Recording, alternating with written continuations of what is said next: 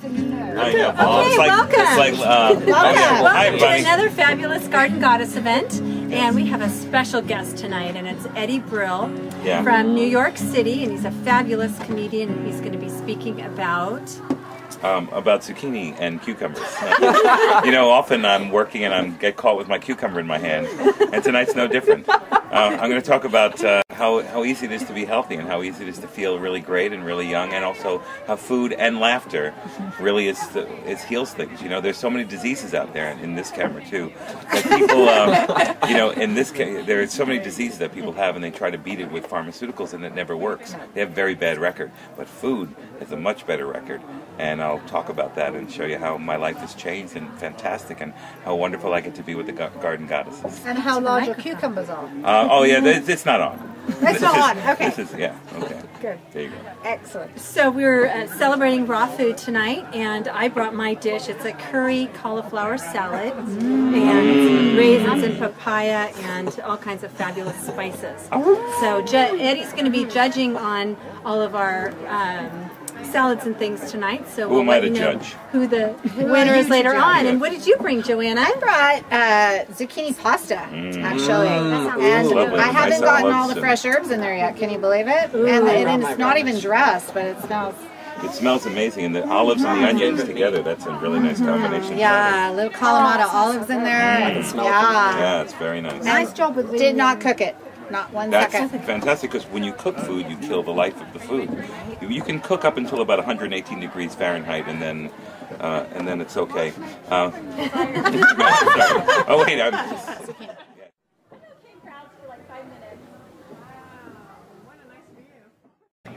Hi, I'm Brenda Horton, and this is my guacamole dish, and I'm entering it into the contest, but I think people didn't realize it was getting entered into the contest, so they started eating it.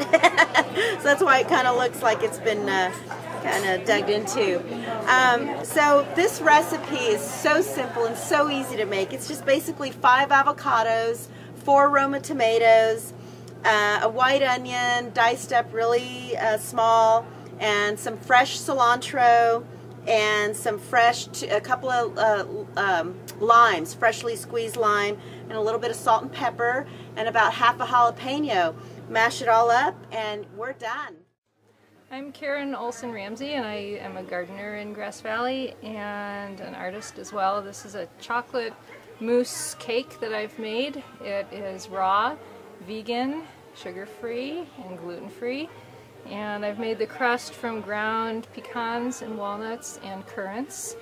And the filling is coconut milk, coconut oil, coconut butter, raw cacao, stevia, and a little honey.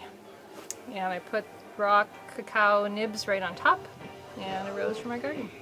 Hi, I'm Masha Lewis. I'm a garden goddess. I also paint. I'm an artist, and my dish today is cured salmon, Scandinavian style, which is cured with sugar, salt, and pepper mixture. It has dill, has lemon, garnish, and cucumbers.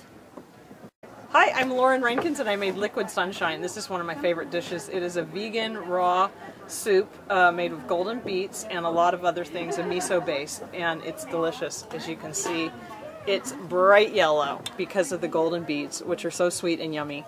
And I hope you enjoy it. Silky smooth and ready to go.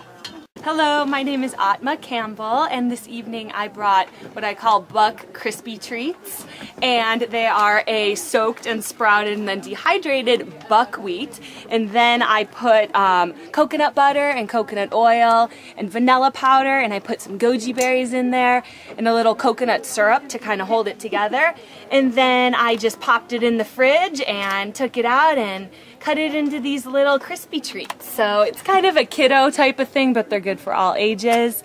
It's the buckwheat crispy goji treat. Enjoy.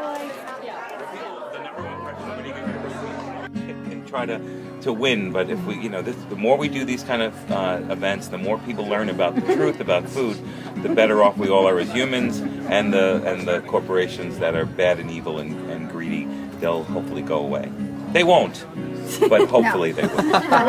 We hope. All right, thank you for being here, Eddie. Thank you, My Eddie. pleasure. I'm excited. It'll be a lot of fun. I'll even do stand-up and you guys can do everything. Thank you.